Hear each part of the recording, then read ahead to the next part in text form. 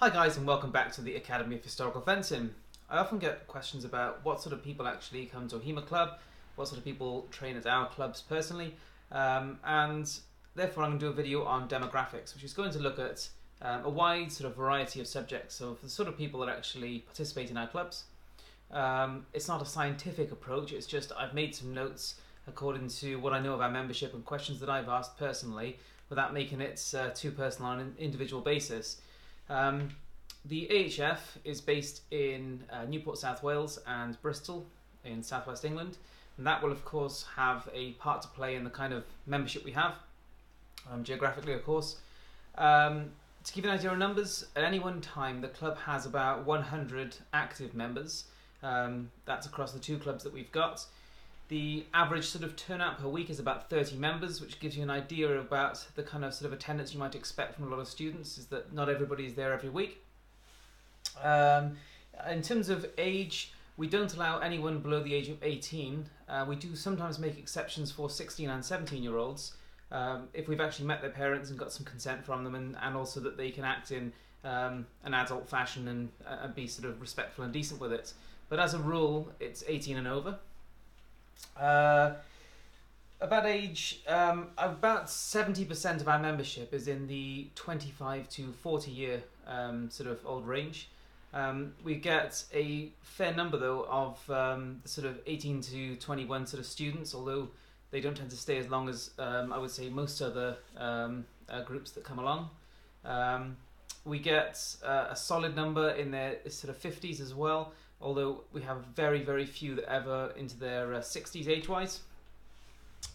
Gender, I suppose like every sort of martial arts club I've ever experienced, we are male sort of dominated, and therefore, let's say about 5% female in our grouping, which I think is reasonably good. I mean, I've been in a lot of martial arts clubs and experienced a lot more than I just actually participating myself. And it's always male dominated, so I think we do reasonably well in that regard. Experience, past and present. The sort of average experience that people have in our club is probably about 1 to 2 years of training. We've only ever got a small core that have been with us since the start. If you came to one of our sessions, you might experience maybe 1 or 2 students, as well as Mike and I, who have been there since we opened the doors as the AHF in 2006. Although we still have quite a core that have been there maybe 5 or 6 years, but yes, the average sort of experience would be about 1 to 2 years. Past experience before, in terms of HEMA, when they come to us, I would say about 1 in 15 students, new students to us, has trained at another HEMA school, and I mean more than just sort of 1 or 2 sessions, at least a few months.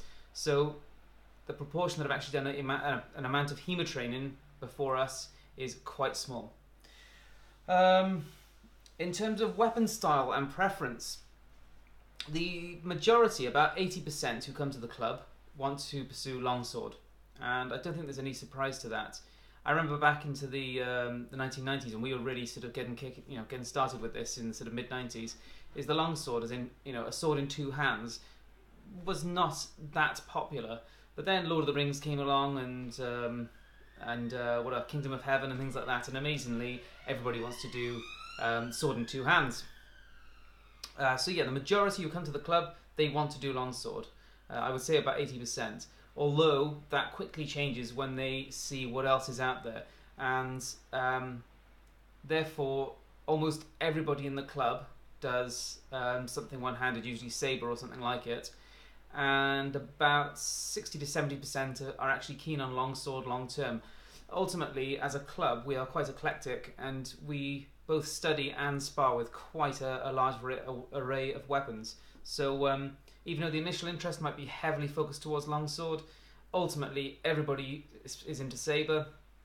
About 60 to 70% like longsword. About 30% practice rapier. That's largely to do with the cost restriction, just because it's so much more expensive to get into as a base weapon. And then on top of that, things like sword and buckler, that's very popular in the club, to the level that at the moment maybe 60% of the members do sword and buckler. So what else have we got? Fitness levels. a massive variety of fitness levels. We have people that come to the club that, you know, are mad on their sort of long distance running. We have people that come to the club who haven't actually done anything remotely fitness related in 10 years. So it'd be very hard to find any kind of patterns or trends on that, because you've got some that are kind of, you know, yeah, barely ever sort of leave the sofa or their video games and actually are coming to do martial arts with us, which is, you know, obviously very, very positive. And yet you've got others that are into sort of Muay Thai boxing and stuff like that, and have done loads. So there is no real sort of pattern or trend to that. It's quite a mix of fitness levels. Of course, regular practice of what we do does really help with that. So that's a good thing. Nationality. That's an interesting one. About 1/3 of our members are not British, predominantly European, but not British. And that's a very high number. Of those, the highest proportion of other nationalities would be Polish and Spanish, but we still have quite a mix of other nationalities as well. And we have had others from other parts of the world, South America, recently Turkey, so a few other parts, but it's sort of 99% European, and about 30% is non-British, which is really nice to see. So we get quite a mix there. About class attendance.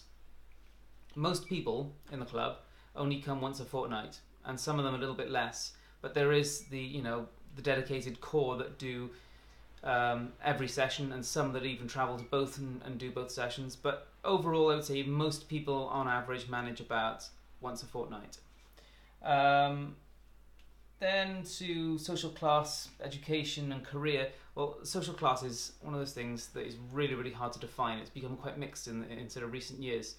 Historically, fencing was dominated by the middle classes, and I would say largely it still is. In the club we have almost never get anyone of the actual, what you call upper classes.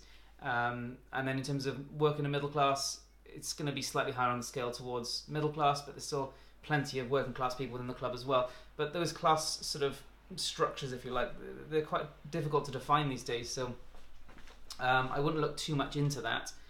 Probably better to look at sort of educational levels and also sort of careers and things like that. So higher education, about 60 to 70% of the club have gone to university and graduated, and then a smaller proportion have gone on to other things after that. In terms of careers, you wouldn't believe the variety of people that we've had in terms of careers. Personally, I am a sci-fi author, so therefore, class me as an artist. But in terms of the sort of arts and science mixes, well, we've got an absolute massive variety of people. So really hard to actually nail that down, because we have people that work on sort of advanced sort of sciences and mathematics, down to postmen and police officers and soldiers. It's just a variety. Really, really hard to say. Well, this is the category of people that really come to the club. It's quite broad. What else? Interest in history. This one has always interested me personally, is that people who come to do historical fencing, are they interested in the history that goes with it and the history of the swords, or do they just want to hit people with swords? Now, pretty much everybody that comes to the club wants to hit people with swords, but is there more to it than that? Do they want to know the history? And my experience is that about 1 in 10 actually goes off and does research into military history and the sort of weapon typology and things like that. Then about 50 to 60% of the rest of the club is still keen to know when we will impart that kind of knowledge, and just in the middle of a sort of a session we'll start talking about context, weapon typology, history behind it, historical encounters. So a good core of the club is really interested to hear that stuff, even if they don't want to then go out and research it themselves.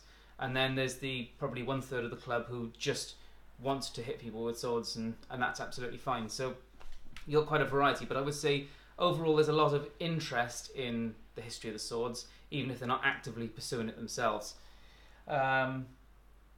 Religious belief, just for a nice controversial subject. About 95% of the club is agnostic or atheist, which is about representative of the region that we live in. So that's sort of no surprise at all.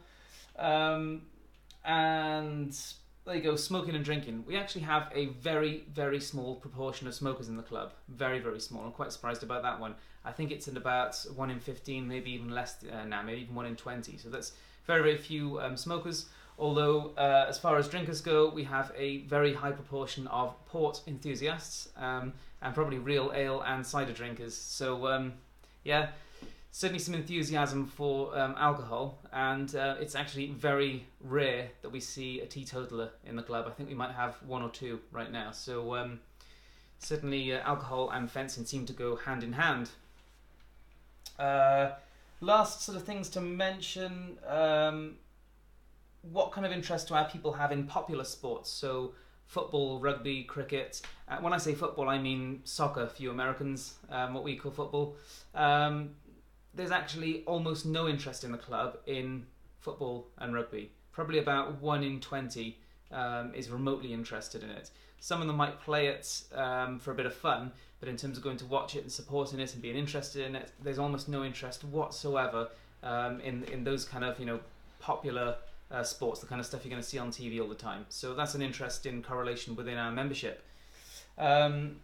And in terms of traditional sports, things like horseback riding and archery and things like that, there's a much stronger proportion of interest. Maybe about 1 in 10 to 1 in 15, something like that. So again, a bit more of a trend there. And what about other martial arts and combat sports? What else do they do?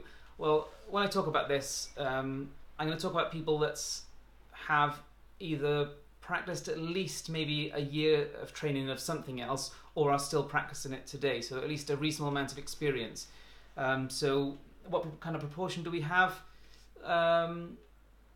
It seems to me that it's about 1 in 5 or 6 at the moment.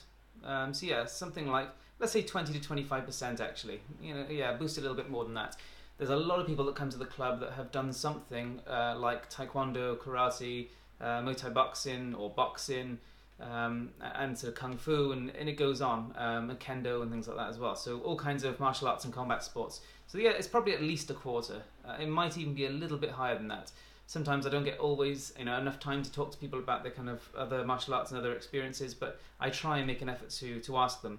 Of course, it's always hard to tell when you talk to people and ask them about their experience, to actually tell how much they've really done. But even so, I would say it's fairly high, and I would say, you know, about a quarter roughly have done other combat sports. And there's also reenactment to consider, reenactment combat, and some reenactment groups do a lot of reenactment fighting, and some of them do very little. And how many reenactors do we get in the club? Well, I would say about 1 in 5 maybe of our members has or is or does reenactments, medieval reenactments or similar time periods. Does that cover it all? I think it probably does. That's about all I could think of to kind of list down in terms of demographics. I'm sure you've got some other questions for me, and I probably can answer them reasonably well. I don't know everything about my membership, but I suppose that covers the majority. You got any more thoughts? No, sounds good. Nope. So yeah, any questions, please put them in the comments. I hope you enjoyed the video, and thanks for watching.